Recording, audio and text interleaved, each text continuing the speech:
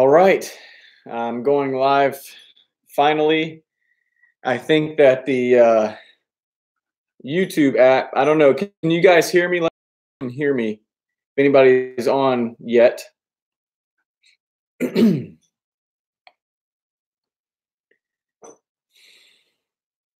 see I got 5 people watching. Let me know. Hey, Aaron, can you hear me okay, or am I quiet?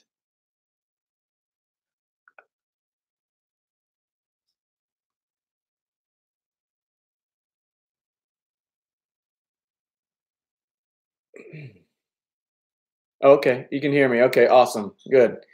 So I don't know, usually guys, what I do to set up for a live stream is I use the YouTube app on my cell phone and it's recording while I'm actually reading all the comments on my desktop. So that way I can actually see it. And before, the way YouTube was, it wouldn't let you just use Google Chrome and your webcam on your computer to do a live stream. You had to like download these apps that were actually, in my opinion, very difficult to operate. So I'm glad you guys are here. Sorry about all that craziness that was happening. Everybody say thank you to my father-in-law, who I guess told you guys to come over to this. This one, it's getting really frustrating. Anyway, I want to set this this live stream up right, and I want to go over some epoxy do's and don'ts. But really, this is a time for us all to sit down and talk, have a good time, and to for you guys to post up any questions that you have on any of the projects you have. Maybe you had some issues here and there, but feel free to type in the comments and let me know exactly what you guys need help with. I'm going to go ahead and read some comments really quick. Aaron says, hey, dog, what's up, Aaron? Lost Sailor. Renee, Casey Roberts, Eric. Hey, guys, how are you doing? I'm glad that you guys showed up. Thanks for watching. Sorry about all the technical difficulties. First things first. I hope you guys like the video I posted. Sorry, I posted 2 days, I guess yesterday. Sorry it took so long to get a video out. I've been working in California on the railroad. They're implementing a new system down there or over there, and so I've been gone for about 9 or 10 days, something like that. About 9 days.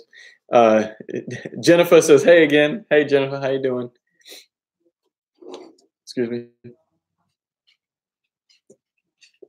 Cliff Nelson, what's going on, Cliff?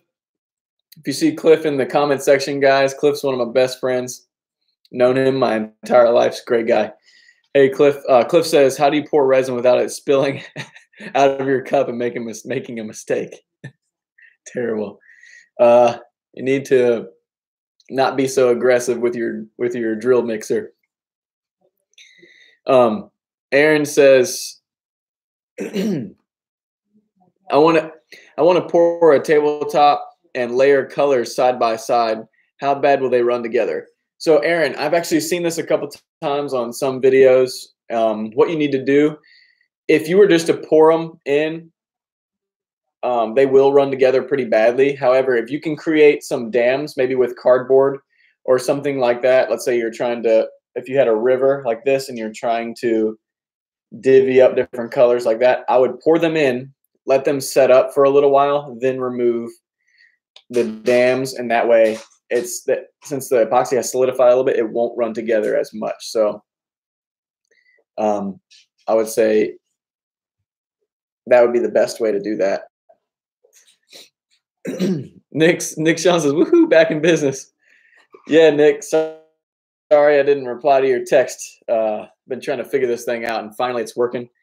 So hopefully it's just as good as it used to be, you know, with our crappy Wi-Fi.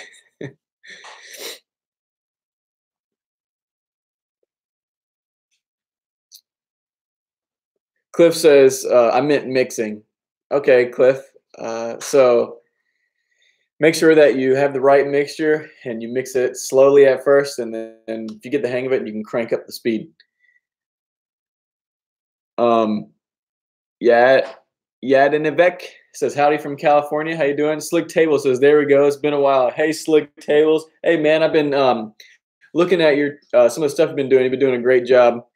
Everybody, I know I've probably given them a shout out before, but if you go to Instagram and Facebook, check out Slick Tables. He's got some really cool stuff over there. Go check him out as well. Richard Collins has got it now. Aaron says, you the man. Rusty Merkin says, Merkin here. Desk is looking great, buddy. Hey, Rusty, how you been? I haven't seen you on in a while. How's life been? So, guys, with the epoxy desk, I wanted to go over a few things that we had a few issues on here and there. I noticed some people have commented that the way the diamonds are shaped, they're not exactly what's the word I'm looking for? Symmetrical. Yeah, thank you. Symmetrical. They're not exactly symmetrical. And I did lay it out to be symmetrical. However, because of my inaccurate cutting style, plus the way none of the boards were straight or the same thickness, and by the time I laid them out, the diamonds were a little off. So, but the cool thing is, if you look down the desk, the middle one is almost perfect, but the outside two are a little off one direction and the opposite direction. So it actually it works out. The whole table is symmetrical. Jeremy P says, picked up a nice piece of maple at a garage sale this week for $10. Hey, that's great. $10. That's almost free. How big was the piece, Jeremy? Law Sailor says, Nathan, are you doing a cheapskate challenge? Yes. Let me get to my calendar really quick. I forgot the date.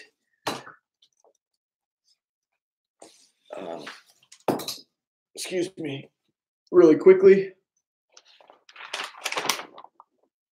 So, was it the end of the month? Okay. So, guys, I don't have it written down here, but yes. So if you are looking for a new cheapskate challenge, we are doing a new cheapskate challenge. It will be you have about 4 weeks or so, three weeks. It'll be at the end of this month, August 31st. And I want to get the rules set up, but pretty much similar rules as last time, except for there will not be a price difference. There will be some of the rules. You have to use certain materials. Okay, so I want to get this laid out for you first before we say go ahead on the cheapskate challenge. It will be the 31st of this month. But if you guys, tomorrow I have the official rules written out. If you go on my YouTube channel to the community tab, the rules will be written there tomorrow. So look out for that. Rusty Morgan says, switch me to afternoon, still trying to adjust. Yeah. I hate when they switch your the time you need to work, because when I was in California, obviously 3 hours different, but they had me working days and then they switched to nights in the same day. So one time we worked for 12 hours, had an hour off pretty much, and then worked an additional 8 hours. It was crazy. Jeremy P said it was 5.5 feet tall. What does that say? Yeah, 5 to 6 feet tall and 12 to 16 inches wide or so. That's crazy. Lori Wiley from Virginia. Hey, Lori, how's it going?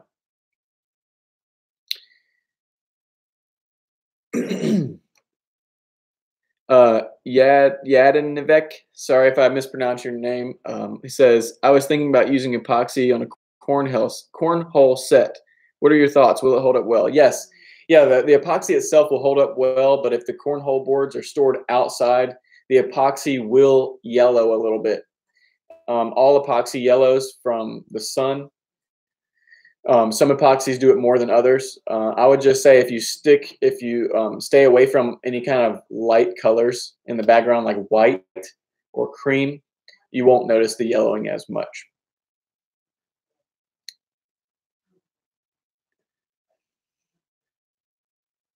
Oh, Jennifer says August 9th. No, Jennifer, so it's August 31st. It'll be at the end of this month. Sorry if I said end of the week. I meant end of the month.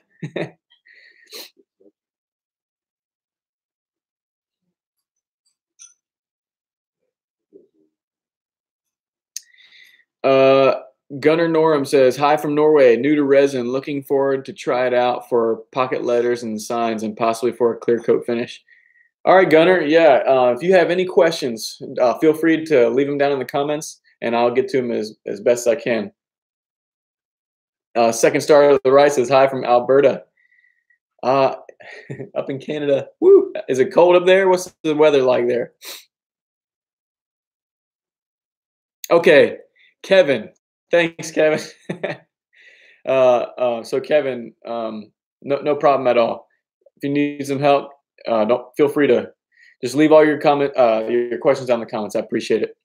Brian says good evening to all from LaSalle, Ontario. Aaron Hungate says just had my first real boof with epoxy. Redid my parents' kitchen and used the last piece of backsplash for an epoxy dish to put plates on. Didn't mix enough. Man, yeah, that's terrible. So Aaron, I hate when that happens. I have also done that. As a matter of fact, later on this week, my in-laws are here hanging out with us, and he has a table that he's not that he didn't mix it correctly, but that he must have gotten a bad batch of epoxy because it just will not cure. And so we've been over the possible issues, but it seems like the only thing that seems to be right is that it was a bad batch, and it's terrible. So we got to go in and plane it all back off to finish. If you guys remember, we were in Detroit doing the river table. It was on that table. That's why you guys haven't seen as much here recently. So sorry about that. Second star to the right says 34 degrees Celsius up in Alberta. Alberta. So what is that in Fahrenheit? I wonder. Seems pretty warm, I guess. So Weston asks, will the thick set you used on your table need to have the wood sealed on the edges of a river table like you have done with stone coat and other pours? Weston, if you have the right temperature, so in my shop, it actually was a little too warm. I poured in like 90 degrees, so it cured way too quickly. I would say though that as far as bubbles were concerned, I only sealed the top, and the epoxy filled in, and there were edges that were not sealed, and it still didn't create very many bubbles. So the best thing to do is not to seal the edges structurally wise, but bubble wise, I would always seal the edges. So the best way to take care of that would be to seal the edges of the wood that are exposed to the epoxy, and before that epoxy becomes hard, so like it's still not fully cured, the texture be more like honey. At that point, you would want to pour your casting epoxy. So that way it's sealed, but they can also have a chemical bond as well as a mechanical bond, and you should be good that way. Rusty Mergen says, were you able to pour 6 inches thick with that new epoxy? So Rusty, no, it's they only recommend pouring up to 3 inches thick, which is really cool. I mean, not very many people need to go more than 3. But yeah, that total boat thick set only goes to 3 inches, according to them. Lost Sailor says, I just sold my first few epoxy projects to a high-end gift shop. Couldn't have done it without you. Thanks for helping support my family. LOL. Hey, Lost Sailor, not a problem at all, man. I'm glad that you actually are doing well with your business. That is great. I'm glad that I was able to help you guys do that.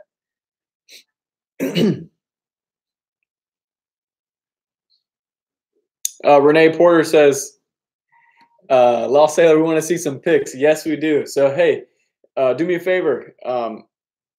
You guys, Lost Sailor, if you want to go over to Instagram and send some pictures in, I'll be happy to make a video and post them up on YouTube.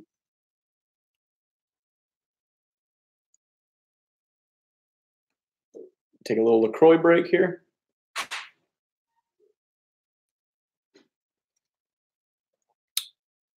LA Croix in the house.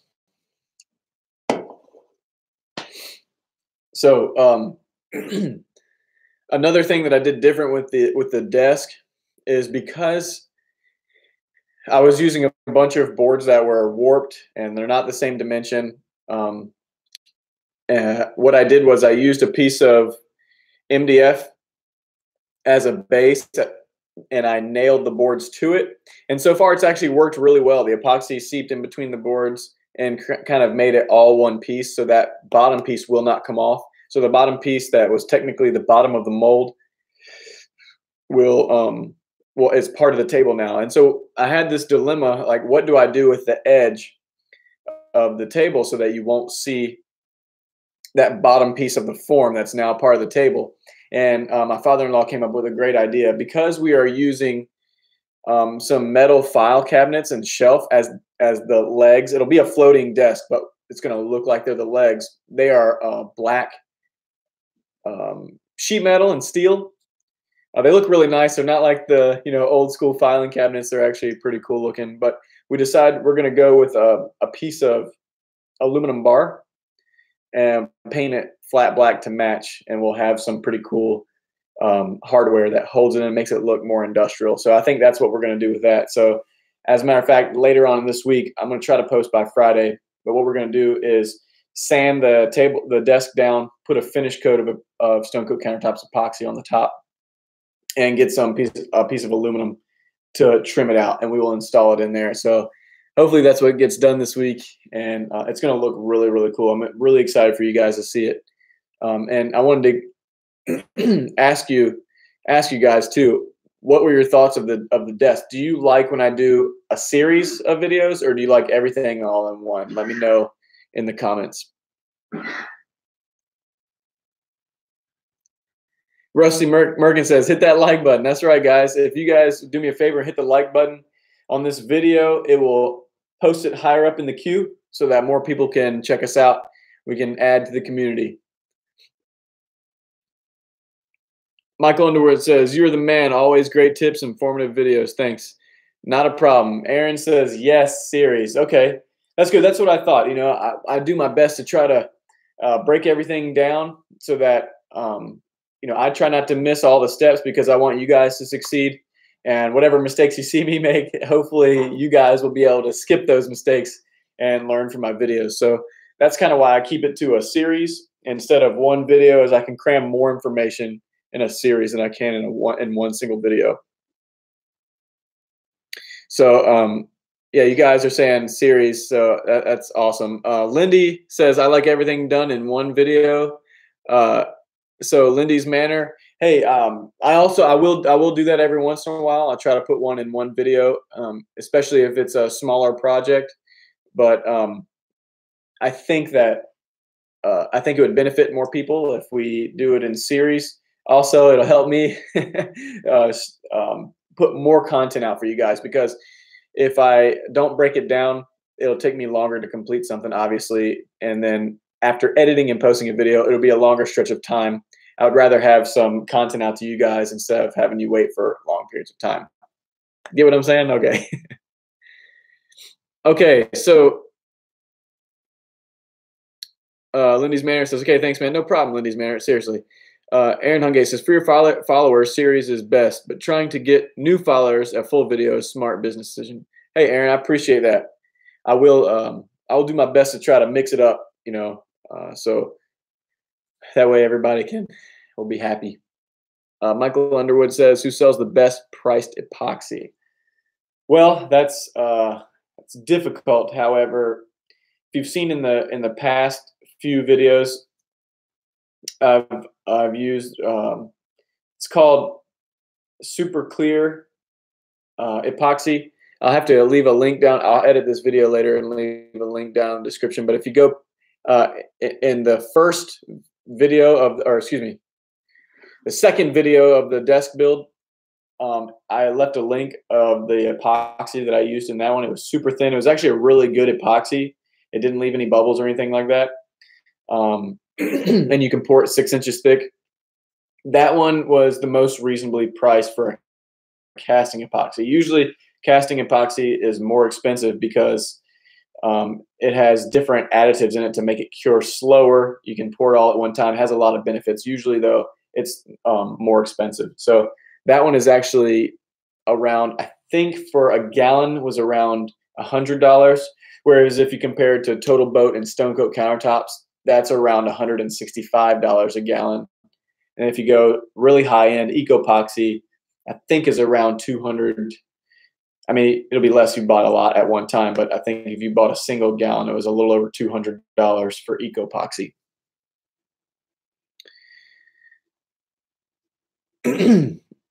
Jacob Sloan says, big hello from Australia. How's it going, Jacob?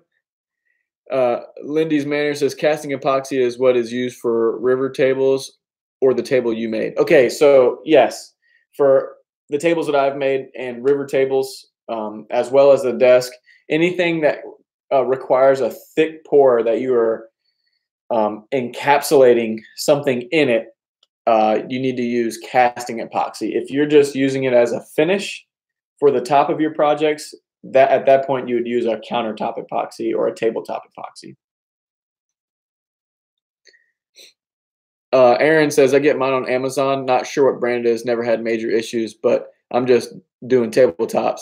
Yeah, see, I mean, you can use a lower price epoxy if you're only doing tabletops, like a thin pour over the top. But I would be careful. There are some brands that are less expensive that don't have the same scratch resistance, UV resistance, and also food safe. And what I mean by food safe is incidental food contact. You don't want to necessarily make like a bowl that you eat out of, or you definitely don't want to put something in the microwave made out of epoxy or anything like that. Incidental food contact is okay. Even that cutting board that I made, you know, as long as you wash it and things like that. A lot of people have warned me against the cutting board idea. I would just say that, you know, try to use another cutting board instead of using the one that is made with epoxy. However, you can. It's okay. It's food safe. Just make sure you clean it and you're not scraping little, you know, pieces of epoxy into your food. So get back to some comments here. So second star to the right says, I've been thinking about displaying flies for fly fishing in epoxy. That's really cool. That'd be cool. It would kind of like enhance the little flies. I think it'd look really, really cool. Jennifer says Total Boat has some good prices and nice kits set up. Yes, as a matter of fact, if you go to Total Boat's website, you can go over there and they do have kits. As a matter of fact, when they sent me a kit, they had the epoxy, they had mixing cups, they had stir sticks, they had gloves, and they sent me a hat too, which I'm wearing in the video. You guys can check it out.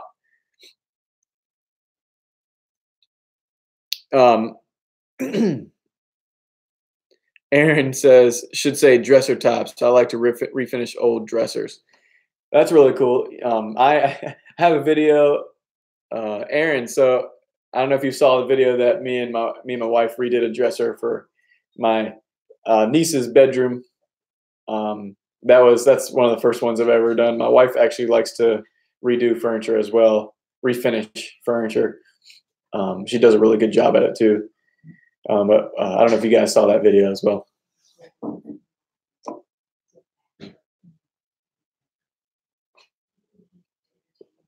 Yeah, Aaron, it's way back in there. It's one of my older videos. But yeah, we kind of went from an old brown dresser. We painted it. It was kind of beat up, but it was a cool, like, 2-day little project. Kevin says, sorry, man, got to go. Good night. All right, man, I'll see you later. Thanks for hanging out with us tonight. I don't recognize your handle there, but this is your first time. We really appreciate you coming out. Guys, if you have any more questions, leave it in the comment here. I'll try to get to them as best I can. So I want to just let you guys know that I'll be posting up another video this weekend. So if you guys be on the lookout for that. If you guys, most of you guys I know probably have your notifications on. Make sure that you ring the bell for all notifications so that you guys get notified anytime I post a new video. That way you guys can see it. And if you guys don't have any other questions, I'm going to go ahead and end this live stream right now and go hang out with my family. I see one more question here. It says, second star to the right says, Stone Coat countertops was just on sailing. What is it? Sailing the spaces in between. I'm not sure what that is. Alex Wallace says, what do you recommend using to hold down lightweight woods or smaller woods? Alex Wallace. Okay, great question. So usually what I do is I have a few small blocks that I have packing tape wrapped all the way around, and I put those on top of the wood, a few places down on my slabs, and I use bar clamps to clamp it down to the table. That way the wood doesn't float.